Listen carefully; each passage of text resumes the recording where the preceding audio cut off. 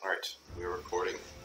Hello everybody, I am user/Boygos here, and this is my call to action kind of video. I'm going to be recording this today with the hopes that this somehow gets to NetherRealm, because I have been seeing so many posts in our subreddit lately about disappointments with Legendary Gear and disappointments with a couple other things that were said in the live stream.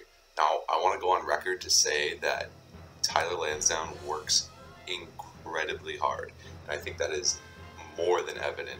You know, Steve, all the devs at NetherRealm work they work their ass off for us, and I think that is awesome. I think I mean, I don't know how else to put it. I mean, they are huge fans of the source material and huge fans of the game, and they're all good at the game, and they all want this game to last for a really long time.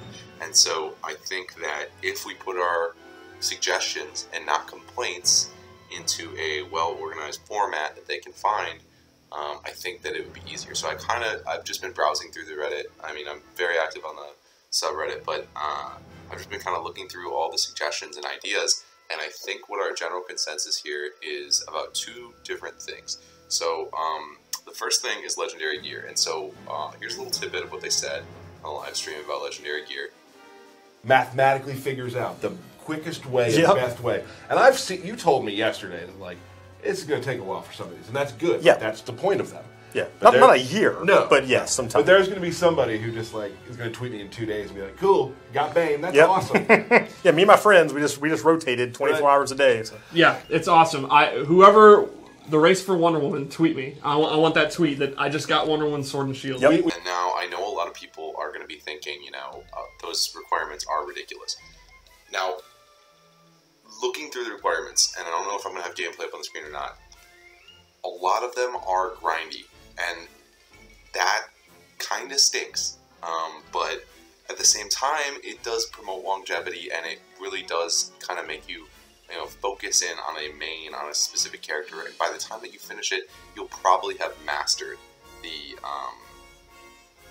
art of that character. You know, you'll probably have, and I think that's the objective with Legendary Gear, and I think that will accomplish that. So, the couple of things that I saw and that I really very much agree with were drop and the change, or dropping or changing the epic gear sacrifice. Now, I know a lot of people, I mean, I really only have made an attempt at all on Batman's. Everybody else's I've not even touched yet, but sacrificing 250 epic gear pieces for one character is insane for one piece of gear. And I get that these are legendary gear, but at the same time, so to put this in perspective, I have maybe 40, 50 pieces of epic gear for Batman. I have been playing him as like my third most played character since launch, since May. There's no way, and I wouldn't give up half of it because it's cool looks. I mean, I could regen and I could save those looks on the common pieces, but that's just, there's no need for that. There shouldn't have to be a need for that. So my alternative would be maybe make it so it's not a character-specific sacrifice. You don't have to sacrifice Batman gear. So in exchange, for example, I don't play Deadshot. I can't stand Deadshot. I'm never going to use his epic gear, so I should just sacrifice the Deadshot epic gear. It's kind of like a win-lose, and then you get something, maybe Firestorm, maybe somebody that you don't play. I'm not calling out people's mains, I'm sorry, but maybe those gear just kind of act as a supplement for whatever gear, Batman, Wonder Woman, Cheetah. I know for Wonder Woman you have to sacrifice Cheetah gear. Like, what? Like, you're supposed to grind all that time and get all this gear for Wonder Woman that you're going to have lying around after grinding her. Barely any, I should say. Probably about 50 epic gear pieces, realistically, from when you start grinding to when you end up, having all the other objectives done. So, I think that's a little silly. I think maybe that would be a good idea if they don't want to drop the whole epic gear sacrifice thing. I totally understand. I get that that's like a tough requirement. That's probably the hardest one. Other than time requirements, do just drop the time requirements. I mean, the Wonder Woman ones, like, I wasn't even aware of them because Batman didn't have one. That was the only one, like I said, that was the only one I was really looking at. But the Wonder Woman one is insane. That's playtime. That's not like hours of the game being open on your Xbox even. check to see your time played. That's like that is time of your life in a match. That's not counting menu time. That's not counting, you know, anything in between. But okay, that's the legendary gear. Also, another thing is a lot of people wanted it to maybe be gear sets. I think that would be awesome. I think it'd be awesome. I think if you give the character leads the creative freedom to do that, I think they would love to do that. I think that they would. I think they would genuinely enjoy having the creative freedom. I know I follow a couple NetherRealm character designers on Instagram. They are super talented and super creative, and if you gave them, you know, the option to create a legendary gear set for a character, to make up their own iconic look for that character, or just, you know, sourcing it off of other things too. You know, if Batman had his Dark Knight Returns power armor, like, I'm sure the grind would be that much more worth it if you got the whole gear set. Like, that would be insane. And I think, you know, and that's what I'm gonna get to. All right, so Premier Skins. In the stream, people asked about the mobile stuff, and the mobile stuff being gear sets, and DC coming in and having some influence on that. I don't know anything about that, but from what we were told in the stream, here's what we were told in the stream. It's kind of hard to answer, but I'll do my best here. Will the mobile game doing well? Great mobile game we have. Yep. We'll have like the BVS Superman. Will we get the Suicide Squad Harley in gear in our game? Now here's the deal: all the gear is created to fit well together. Yep. So a lot of those pieces of gear would not work in that way. And when they're Premier Skins, they're different characters. Yep. So.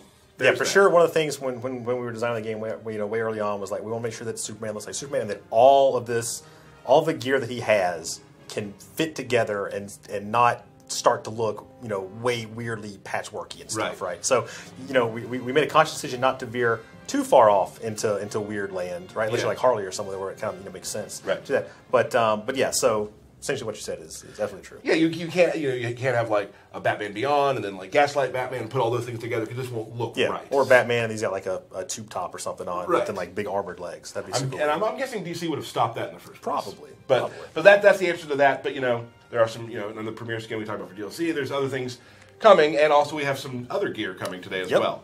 Okay, so, yes, the Daddy's Little Monster shirt on Harley Quinn from Suicide Squad would look a little weird with, like, the Jester hat.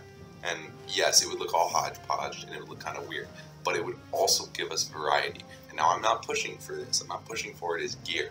Because I think, to an extent, it doesn't make sense to put it as gear. What I am pushing for, also, on top of Premier Skins, I wanted to see if NetherRealm would comment on the possibility of other actors coming in to do Premier Skins that are, like, multiverse-based. Or if that would be a multiverse skin, which I'll introduce in a second here, which is the idea. Like Stephen Amell or Grant Gustin doing their CW characters. So I wanted to talk about multiverse skins because, particularly in the Suicide Squad Harley Quinn topic, I know a lot of people are like, well, it exists. Why isn't it in the game? I think something called multiverse skins, that's just what I'm calling them so that people would have something to call them, or classic skins. I'm sticking with the multiverse because I know Steve's going to love that name. It's the lore cop. So I was thinking you could probably price them at like 5,000 crystals each. Pretty similar to a Premier skin, and it works exactly the same way. You keep your gear underneath it, and you put the aesthetic multiverse skin on top of it. And you just, it doesn't change any augments. It works exactly like a Premier skin, but the face and the dialogue, everything stays the same. So if anything, it's even minimal effort for bigger payoff for NetherRealm, because I think a majority of people on the subreddit would be more than willing to pay for classic skins, to pay for, you know, I wrote down a couple of them. This could be a way to implement, you know, classic and Elseworld skins into the game without having a hodgepodge gear system that ruins the fluidity of it. And yes, will it decrease to an extent the usage of the gear system? Yes, but I mean, NetherRealm, you already put, you know, Mr. Freeze in over Captain Cold. Why am I going to play Captain Cold? You knew this was going to happen. You know, the Premier skins are good. They make you guys money, and also, gear is still cool. I'm not going to always pick, you know, I don't know, Adam West Batman over Kevin Conroy Batman. But would it be fun to have, well, I guess they're both Kevin Conroy Batman. But, because it's the dialogue and the voices are the same. But I'm not always going to pick you know, the goofy looking Batman over like the super sick Batman that I've grinded for that gear for, you know, and I don't know if that's a problem that they were having, but that's just one idea. You know, Gotham by Gaslight for Batman. I should stop talking about just Batman, but you know, there's so much more you can do with the CW. All of these characters have potential with the CW. You know, Green Arrow, Flash, Black Canary, Firestorm, White Canary from Legends of Tomorrow. You know, I mean, there's so many options to do multiverse skins. You know, the Red Sun stuff, the Rebirth stuff, the DCEU stuff that would never work, you know, in another capacity. Classic Joker in a tuxedo or with a suit and a tie, you know.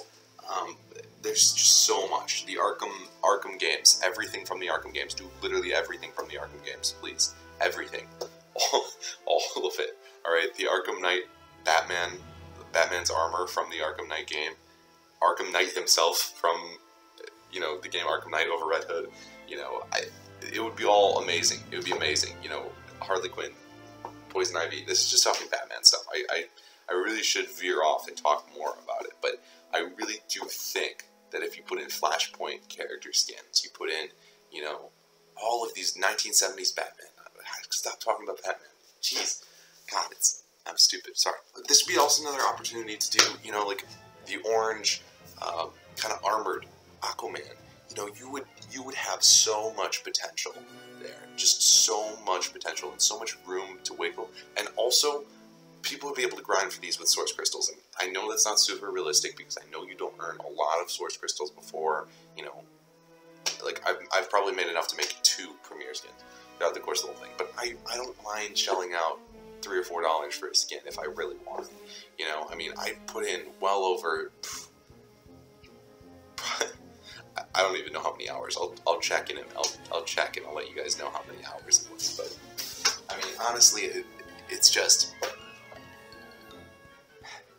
I think people are willing to pay. I think you have an opportunity to make more revenue, and I think if you pitched it to Warner Brothers in that sense, I mean, I don't know the inside situation, but I don't understand how they would say no. I don't know how DC would look at that and say, oh, yeah, you know, we've already approved you allowing Vixen to be a premier skin for Cheetah, but, you know, it's a little too far if you decide to put, you know, what else do I have written down here? I put down a lot of stuff that won't happen. I mean, let's get weird. Let's get weird. That's my challenge to Tyler and his team. Let's get weird. Steve knows comics, all right? Pull out Zur-N-R Batman. I don't know how to pronounce that, but pull it out. You know, make that gear. Make that a multiverse skin. You know, pull out Pirate. Stop talking about Batman. Jesus. Okay. Pull out literally everything you can think of for this. I mean, everything. Everything. I mean, pull out no stop. Batman and Robin style. Bane. Poison Ivy. You know, is it clear that I'm a Batman fan yet? I can't tell. I can't tell if you guys think that. I'm kidding.